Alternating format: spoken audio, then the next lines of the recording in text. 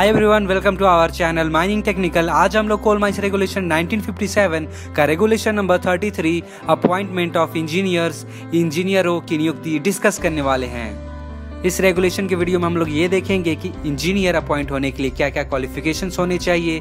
अब बात करते हैं इंजीनियर अपॉइंट होने के लिए मिनिमम कितना एज होना चाहिए। तो according to this regulation it is 23 years.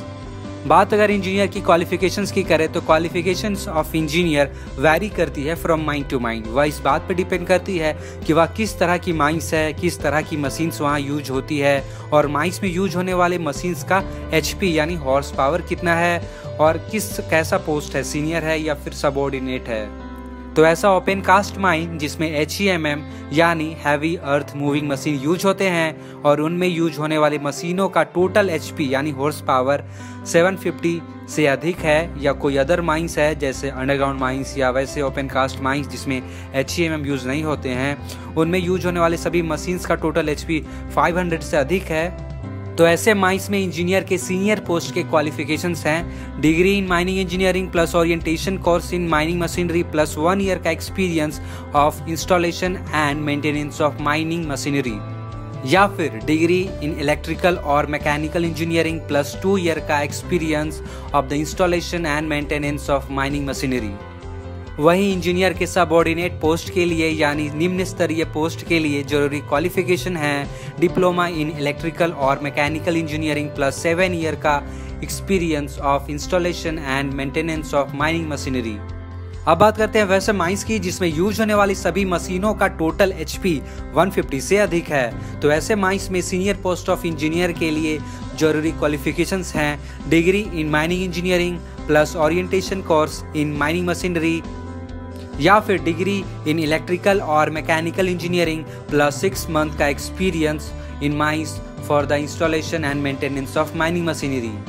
वहीं ऐसे माइंस में सबऑर्डिनेट पोस्ट ऑफ इंजीनियर के लिए जरूरी क्वालिफिकेशंस हैं डिप्लोमा इन इलेक्ट्रिकल और मैकेनिकल इंजीनियरिंग प्लस 2 ईयर का experience of the installation and the maintenance of mining machinery. अब बात करते हैं इस रेगुलेशंस के अंडर में दिए जाने वाला जो एक्सपीरियंस है उसके प्रकार की। तो इस रेगुलेशंस के अंदर जो दिए जाने वाले जो एक्सपीरियंस हैं वो चीफ इंस्पेक्टर द्वारा अप्रूव्ड माइंस या किसी वर्कशॉप से प्राप्त किए हुए होने चाहिए।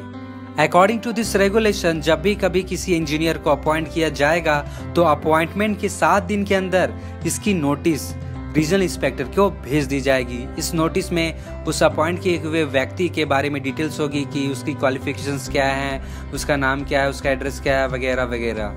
अब बात करते हैं इस रेगुलेशंस में मिलने वाले एग्जम्पशंस की।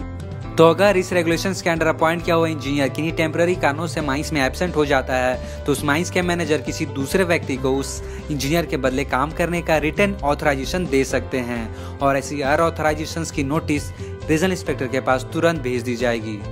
ऐसी ऑथराइजेशन की मैक्सिमम वैलिडिटी 30 डेज होती है, लेकिन अगर ऐसी ऑथराइजेशंस को 30 डेज से अधिक दिन तक एक्सटेंड करना है तो रीजनल इंस्पेक्टर से प्रायर परमिशन लेकर ऐसा किया जा सकता है।